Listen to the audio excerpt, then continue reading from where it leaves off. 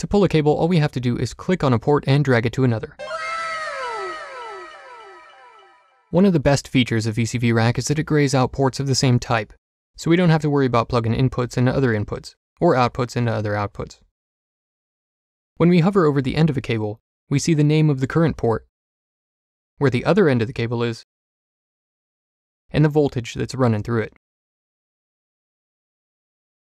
Monophonic cables are skinny, and they've got green lights for positive voltages and red lights for negative ones like we see here. Polyphonic cables are fat, and they have blue lights like these ones that get brighter and dimmer. If we hover over the end of a polyphonic cable, we can see the voltages for each channel.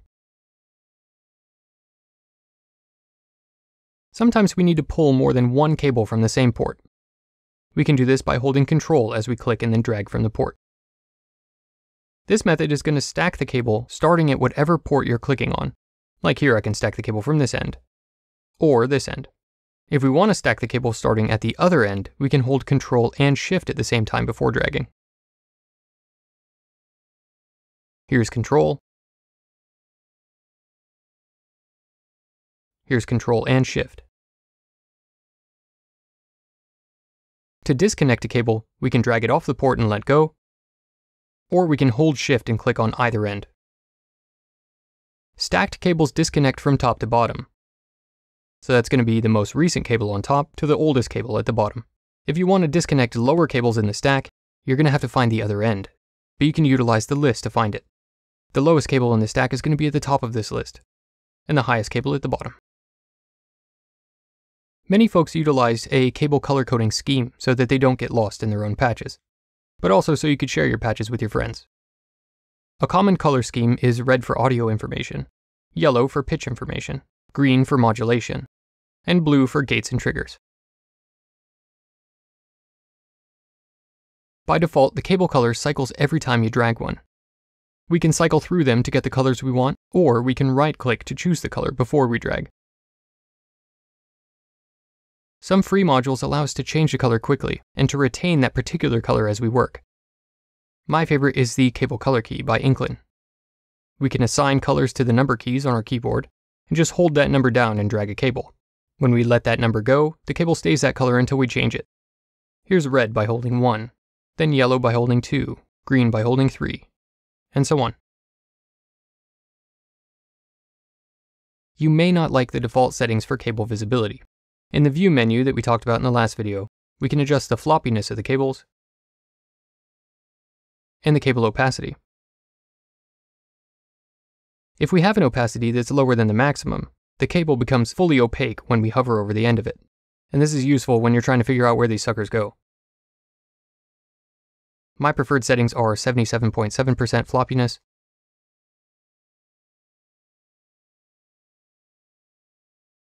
and 44.4% opacity. Let me know what your favorite settings are in the comments. There are tons of free modules available that allow us to do some pretty crazy things with the cables. Firstly, I want to mention Merge and Split from the stock collection. These allow you to make polyphonic cables, or to split up a polyphonic cable into its components.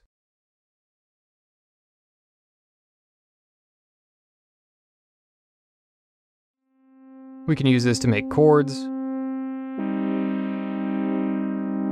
or trigger polyphonic rhythms,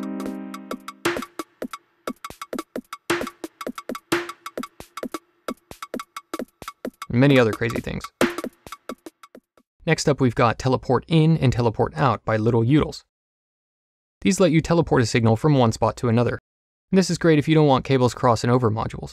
We just give Teleport In a name, and then we select it from the Teleport Out's dropdown. We can easily switch between the inputs as well. And the last one I want to mention is Blank by Bisset. This bad boy displays the signals across the cable, and it's really great for some visualization. Gives you access to a scope as well. There are many more cool modules, and I'd like to encourage you to check them all out. Now we know pretty much everything about cables and how to pull them. In the next video, we're going to talk about different modules, what they do, and how we can use them. If you like this video, you might like my other content as well, so check it out because it's all free. Huge shout out to Jorg Holland.